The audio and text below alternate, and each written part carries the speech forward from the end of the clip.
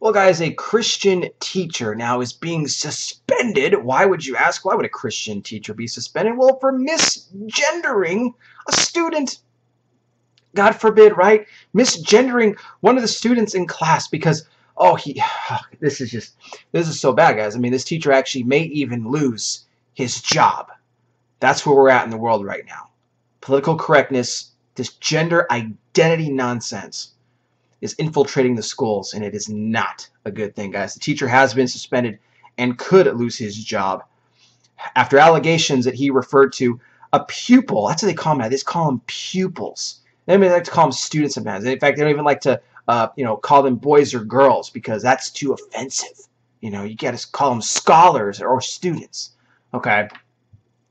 But apparently, the complaint was made against Joshua Sutcliffe, the Christian who teaches at a British state secondary school, after he said, "Well done, girls," to the pupil and her friend in class.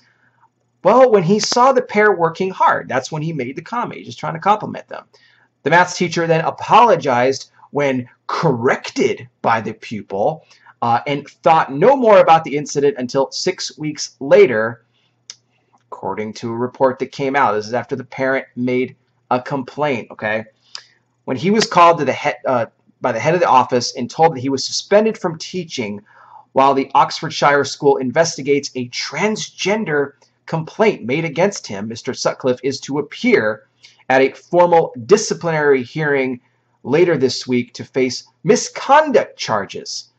A week-long investigation, get this, found him guilty of misgendering the teenager and demonstrating discriminatory behaviors and having contravened the school's equality policy because he called the student a girl when it really identifies as a boy.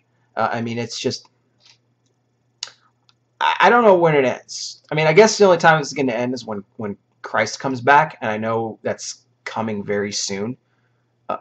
I should really do a separate playlist with all of these videos about and reports about schools and the political correctness and the fact that it's getting ridiculous. We really need to be in prayer. We really need to be in prayer for students, for kids. If you have kids, the schools are indoctrinating them, guys.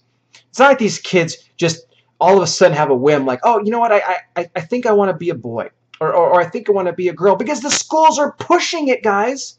The schools are pushing this nonsense. They're corrupting the minds of your kids.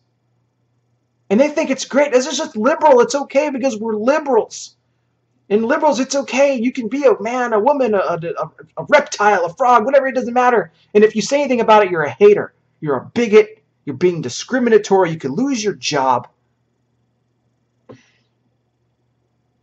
If you don't know Jesus Christ as your Lord and Savior today, if you would like to do so, please let me know.